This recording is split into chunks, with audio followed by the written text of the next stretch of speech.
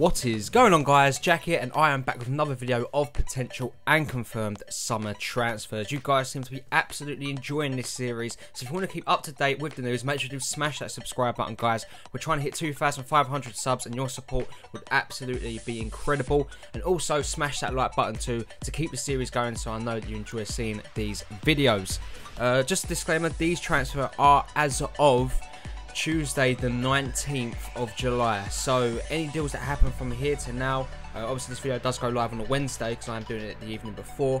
These are the big deals of today, and hopefully you guys will enjoy it. So the first player we've got here is Nacho Fernandez. Now, massive rumours have been going out about the futures of him and Jesse Rodriguez recently. They have been removed from the club's shop on the list of shirts. They're not there anymore.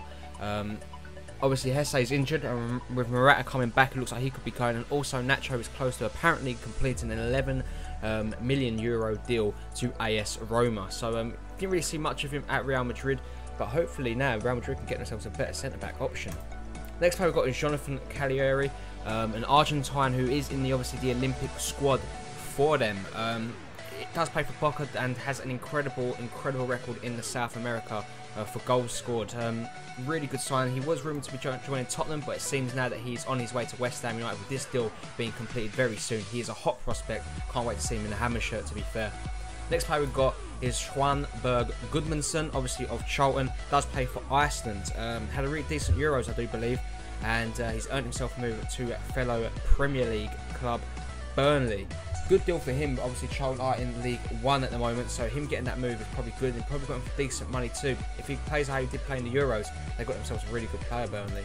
Next player we've got is Alvaro Negredo, one of the most bizarre transfers of the window so far. He is on his way to Middlesbrough on the loan deal from Valencia, and to be fair, this could be a really good coup for Middlesbrough. They've got themselves some good Spanish veterans into the club in Barajan, Valdez, and now Alvaro Negredo. This deal looks to be set to complete probably by the time this video does go out, so if it is so, what a great signing for Middlesbrough. They've got themselves a real target man, and someone that can find the back of the net too. Next player we've got is a Euro 2016 hero, is Hal Robson-Kanu. He is a free agent.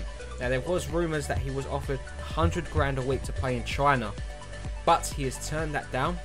And looks like he could be set to play for BPL newcomers Hull City. We've offered him in a contract. He had a really good Euros, but is he a good enough player to play in the Barclays Premier League? Let me know in the comment section down below. Not too sure on how Robson-Kanu, to be fair. Next player we've got is Riyad Mahrez, a player that has been in the headlines pretty much for the last week now.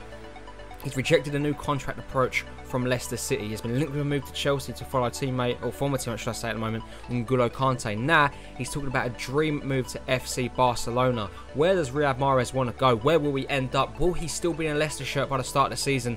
We do not know. Next player we've got is Enner Valencia. Could be on his way to Lazio or Swansea, but no one is willing to play the £15 million price tag on the Ecuador international. Looks like Lazio already near enough given up on advances from Valencia, as they are looking to sign Sergio Immobile. So, what does the future hold for? What does it hold? Sorry, for Enner Valencia. Is he staying at the club? Will he leave? Will he be in the Swansea shirt next season? No one can really say for sure. Next player got is Silo Berahino, who has had a £20 million bid put in for him from Stoke City. West Brom are yet to accept. Time will tell what will go on with this deal here. He wants to leave the club. Don't think he wants to be at the Hawthorns anymore. And if he does leave, it might pay the move for this guy here, Diafra Sakho, to join West Brom on a club record fee. Now, Diafra is a great player. He's got obviously he knows where the net is. He's a player that never gives up. But he's really let down West Ham fans and the club recently due to his poor attitude. Didn't want to go on pre-season with him, wants to leave the club, but he has been told until we get a striker into the club, Diafra Sakho is not going anywhere. He will be staying at West Ham. Next player we've got is Jason Denayer. Obviously, the Manchester City player has spent last season out on loan, I do believe, at Galatasaray. Still a very young prospect actually. Did play at Celtic too a couple of seasons ago. So Jason Denayer has been contacted or generating interest from Arsenal. Now, this could be a good sign for Arsenal. He could come in as a backup centre-back, get some really good first-team experience too. And I think it'd be a good move for him, to be fair. They are in for another centre-back too. We'll see that coming up very soon. Next player we've got is Munir. He has signed a new deal at FC Barcelona, and it's a new 5-year deal, and does have a 60 million euro release clause. So he could be staying put at Barcelona for the very, very near futures.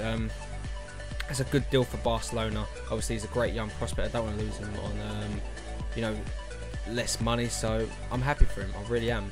Next player we've got is Sergi Samper, another player that has, in fact, signed a new deal for FC Barcelona. Again, another good one for him. New 5-year deal with a 40 million euro release clause. Good deals for them. Obviously, Sergi Samper was generating a lot of interest from Arsenal. Next player we've got now is Wissam Ben Yedder. West Ham, PSG, amongst other clubs, are chasing the signature of the French forwards.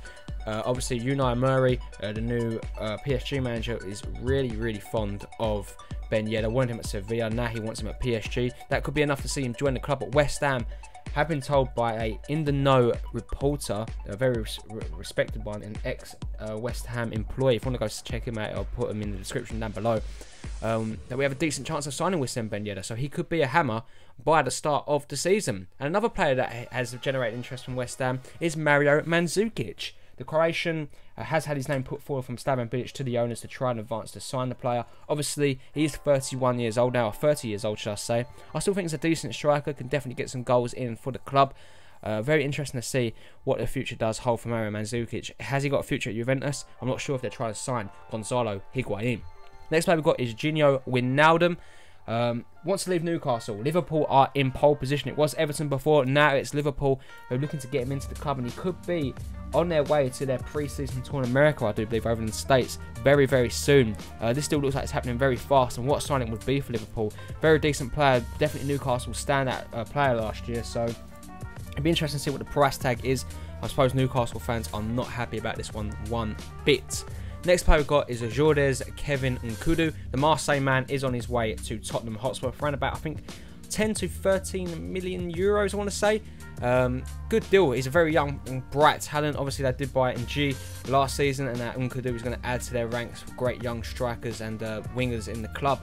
I would definitely be intrigued to see if he has a role to play for this Tottenham team. I think it's a bargain getting him for that price, and I think it's a decent play. He was scattered by West Ham, but now he seems to be on his way to Tottenham Hotspur. Next player we've got is Adam Ljajic. Has completed the move to Torino for around about 8 million euros, I do believe. So good move for them.